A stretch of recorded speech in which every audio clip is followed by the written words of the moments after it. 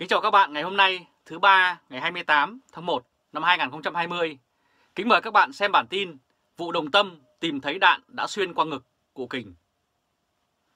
Đã gần 20 ngày trôi qua kể từ khi Bộ Công an Việt Nam mà người đứng đầu là Đại tướng Tô Lâm đã xua hơn 3.000 lính đặc nhiệm càn quét Đồng Tâm và giết hại cụ Lê Đình Kình.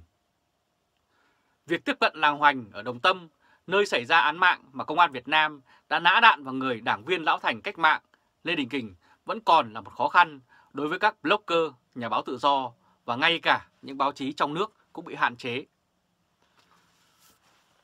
Và thông tin mới nhất chúng tôi nhận được, đây là hình ảnh những quả nổ, đầu đạn và vỏ đạn của Công an Việt Nam bỏ lại tại hiện trường gây án tại gia đình ông Lê Đình Kình và họ đã gom lại làm bằng chứng. Thông tin đưa ra từ làng Hoành chỉ mới tập trung vào một vài bài báo định hướng và kiểm duyệt chặt chẽ về nội dung. Chưa ai biết được Tết ở nhà cụ Lê Đình Kình và các gia đình con cháu cụ bị bắt thì họ sinh hoạt ra sao. Họ muốn phát biểu gì đối với công luận. Nhưng cũng có vài dòng miêu tả ngắn xuất hiện trên bài báo của Vietnam Express khá xác thực. Như sau: Tết không xuất hiện trong nhà ông Lê Đình Kình. Ngôi nhà nằm cách cổng thôn Hoành hơn 100 mét. Bà Dư Thị Thành đầu chít khăn tang ngồi hơ tay bên chậu lửa. Bà mới làm lễ cúng 10 ngày cho chồng. 10 ngày qua bà không xem tin tức trên TV, không đọc báo, không theo dõi thông tin trên mạng. Công chức, doanh uy đều nằm trong danh sách 20 người bị điều tra về hành vi giết người mà Bộ Công an Việt Nam công bố vào hôm 13 tháng 1. Một chậu than to ai đó đặt giữa sân nhà cho người già sưởi ấm và xua tan khí giá lạnh chiều đông. Thì đây là nội dung của một bài báo như vậy. Và đặc biệt là những tình tiết dẫn đến cái chết đầy oan nghiệt của cụ Lê Đình Kình đã 84 tuổi và hiện nay vẫn bị công an giấu giếm cũng dần được người dân hé lộ. Đây là hình ảnh cánh cửa kính nhà cụ Lê Đình Kình bị bắn 2 phát đạn với 2 lỗ thủng lớn. Người cho chúng tôi thông tin dẫn theo nguồn Facebook của Trịnh Bá Tư với rất nhiều hình ảnh. Trong nhà cụ Lê Đình Kình, cụ bà Dư Thị Thành đã gom lại tất cả các vật chứng của vụ tấn công bao gồm các vỏ đạn, đầu đạn bằng đồng và bằng chì, các vỏ quả nổ gồm 3 màu vàng, đỏ và trắng. Cảnh sát cơ động dùng các loại súng quân dụng bắn và bắn đạn hơi cay, đạn cao su. Đọc kỹ các chữ ghi trên quả nổ màu vàng có ghi dòng chữ như sau: quả nổ nghiệp vụ với nơi sản xuất là Bộ Công an, nhà máy E112, năm sản xuất là năm 2017, năm hết hạn là năm 2020. Nhà máy E112 nơi sản xuất quả nổ, còn vỏ nhà cụ Kình thuộc Tổng cục Hậu cần, Bộ Kỹ thuật, Bộ Công an, nằm trong khu công nghiệp An Ninh tại xã Lại Yên, huyện Hoài Đức, Hà Nội. Các ô cửa tại hiện trường đã bị bắn thủng, đếm trên hình chụp thấy có khoảng 5 đến 6 lỗ thủng như vậy. Và sau đây mời các bạn xem đoạn video ghi lại tội ác mà Bộ Công an Việt Nam với người đứng đầu là Đại tướng Tô Lâm đã gây ra tại Đồng Tâm, giết hại người đảng viên lão thành cách mạng 58 năm tuổi Đảng và 84 năm tuổi đời, ông Lê Đình Kình bằng 4 viên đạn tàn ác. Đây là toàn đầu đạn bắn đây. Đây là vết đạn này. Vết đạn đấy. Đạn thật luôn này. Đạn thật.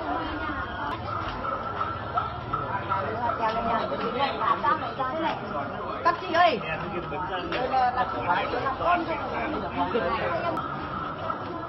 Một khu chiến trường. Đây là tung quả nổ lên được tận trên đây.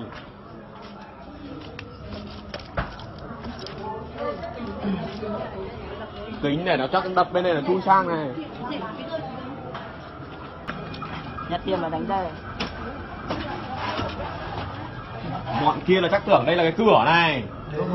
Một là cửa, hai là tưởng Không biết cái hồ này đâu. Không biết cái hồ này, không biết đây là cái hồ cụt. Lao đây luôn. nhảy sang đánh bên kia. Rồi, đầu tiên là đông đứa nhảy. Nhảy sang Đấy như vậy, đông đứa nhảy. Đông đứa mới lao sang. Để dạo Đô đảo nó alo xô biết. Chắc nó nhảy bên nhà chú. Thế Nhảy từ bên đấy. Thế chú bên nào? bên này nhảy. Đấy, nhà đây, nhà Thế đây. chú đây hả? Thì bây giờ nó nhảy sang thì mẹ nhiều lúc nó cuống ấy rồi, nó kể nó không còn là vụt chân nữa, đây là đây này. Hoặc là nó.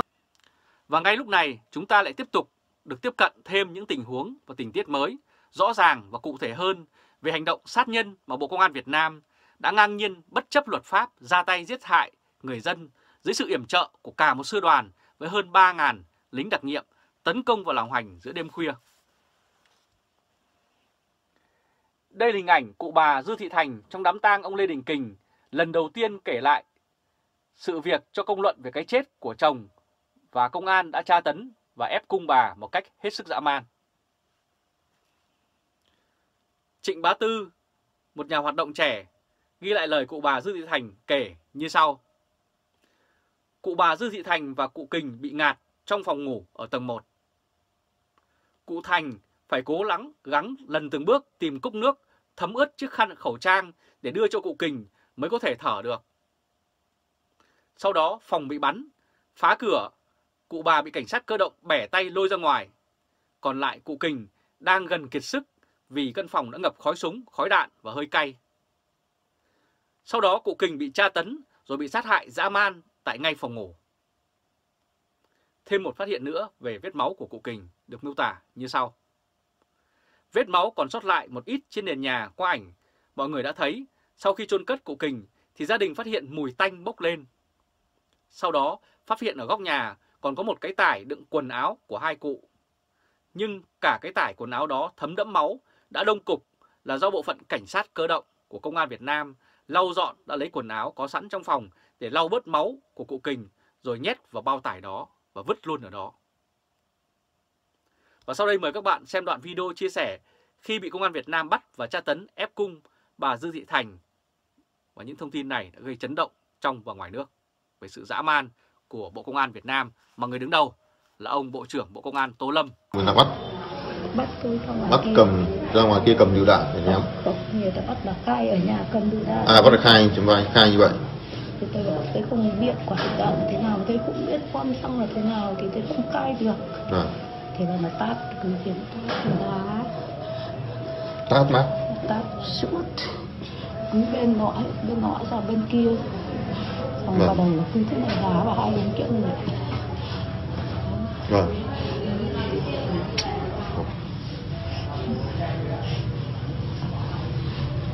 Thế bây giờ thì mình là làm các còn bác anh Công mất đúng không? Còn cháu anh có Uy đúng không? Uy Công. Danh chức bốn bố con. Nhưng mà bây giờ đã biết tin tức gì về họ chưa? Vâng. Cháu bé luôn lại được 3 tháng ở bên kia. Cháu bé 3 tháng thì tình hình thế nào rồi ạ? Thì cháu đỡ rồi. Vâng. Nằm ở bên kia rồi cũng bắt tận lên. Vâng, tạm thời cứu sống nhưng mà thực sự là cái sẽ di chứng về sau, không biết thế nào, nó bé quá. Và giết được cụ Lê Đình Kình, nhưng Bộ Công an Việt Nam cũng không quên cướp đi tất cả các tài liệu hồ sơ gốc mà cụ đang cất giữ về 59 hectare đất đồng xanh và các tài liệu có giá trị khác của gia đình cụ. Đây là hình ảnh căn buồng ngủ nơi cụ Kình đã bị sát hại. Hình ảnh nguyên gốc cho thấy những vết máu đông đặc và hình này đã được làm mờ đi những chỗ vết máu đó tại góc buồng. Vị trí này có thể là nơi cụ Kình đã ngã xuống và bị nhóm đặc vụ khiêng xác cụ ra ngoài. Tuy nhiên, vết thương đã chảy máu rất nhiều ở đây. Sự việc đã trôi qua hơn một tuần, nhưng nhìn lại vẫn còn thấy ghê rợn về cách mà nhóm đặc vụ của Việt Nam này đã hành quyết dã man người đảng viên già 84 tuổi đã bị công an đánh gãy chân trước đó 2 năm. Căn buồng nơi cụ Kình ngủ đã bị xáo trộn với quần áo văng tứ tung, chăn bông rơi xuống đất, nhưng đặc biệt là tủ quần áo bị lục tung và một chiếc dương nhỏ đựng giấy tờ quan trọng đã bị xới lên. Chưa hiểu nhóm đặc vụ tìm kiếm tài liệu gì và đã lấy những gì ở đây. Một tủ quần áo bị mở và có quần áo rơi lòi ra ngoài, bên cạnh đó là các cái dương nhỏ, tức là cái hòm, giống như bằng gỗ, nơi để các giấy tờ tài liệu bị lục xới tung lên, còn để ngay sát giường. Một cái chăn dày để đắp mùa đông cũng bị rơi xuống sát chân giường. Và những kẻ giết người của Bộ Công an Việt Nam đã ngay lập tức được ông Tổng Bí thư Chủ tịch nước Nguyễn Phú Trọng, Thủ tướng, người đứng đầu Chính phủ Nguyễn Xuân Phúc và Bộ trưởng Bộ Công an Đại tướng Tô Lâm khen thưởng và nêu gương học tập, cổ vũ cho hành động bắn thẳng vào nhân dân như vậy.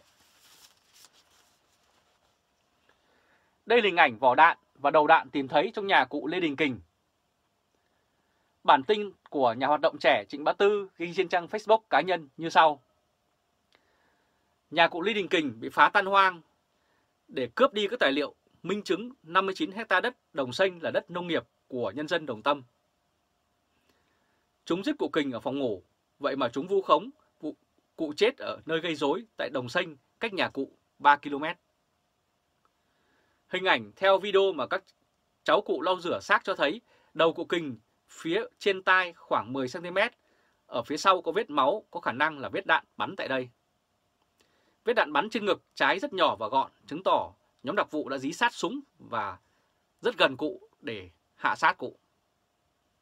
Vết thương lớn nhất là bên chân trái dưới đầu gối, chiếm hơn nửa bán kính ống chân, phần xương chân ống nơi tiếp giáp đầu gối đã không còn nữa, chứng tỏ đã bị tác động cực kỳ mạnh. Khả năng nơi đây đã bị nhiều phát đạn hoặc bị chém mới tạo nên vết thương lớn như vậy. Và đặc biệt vui mừng sau chiến công hạ thủ được đảng viên lão thành cách mạng 58 năm tuổi Đảng và 84 năm tuổi đời Lê Đình Kình, người đứng đầu Chính phủ và Bộ Công an Việt Nam, dường như đã làm vừa lòng ông Tổng Bí thư Nguyễn Phú Trọng. Nhưng người dân Việt Nam trong và ngoài nước đã lên án mạnh mẽ hành động của Đảng Cộng sản tàn sát dân thường. Đây là hình ảnh Thủ tướng Nguyễn Xuân Phúc và Bộ trưởng Công an Tô Lâm động viên khen ngợi chiến thắng sau khi giết được cụ Lê Đình Kình ở Đồng Tâm. Đám tang cụ Kình có khoảng 500 cảnh sát và an ninh đi kèm, cấm quay phim và chụp hình. Gia đình và nhân dân đã chuẩn bị khoảng 3.000 khăn tang để người dân Đồng Tâm đến đưa cụ Kình, nhưng những người đến sau đã không đủ khăn tang để đội. Đến cuối ngày 13 tháng 1 năm 2020, ước tính có khoảng 4.000 đến 5.000 người dân đến chia buồn cùng gia đình và đưa tiễn cụ Kình về nơi an nghỉ cuối cùng.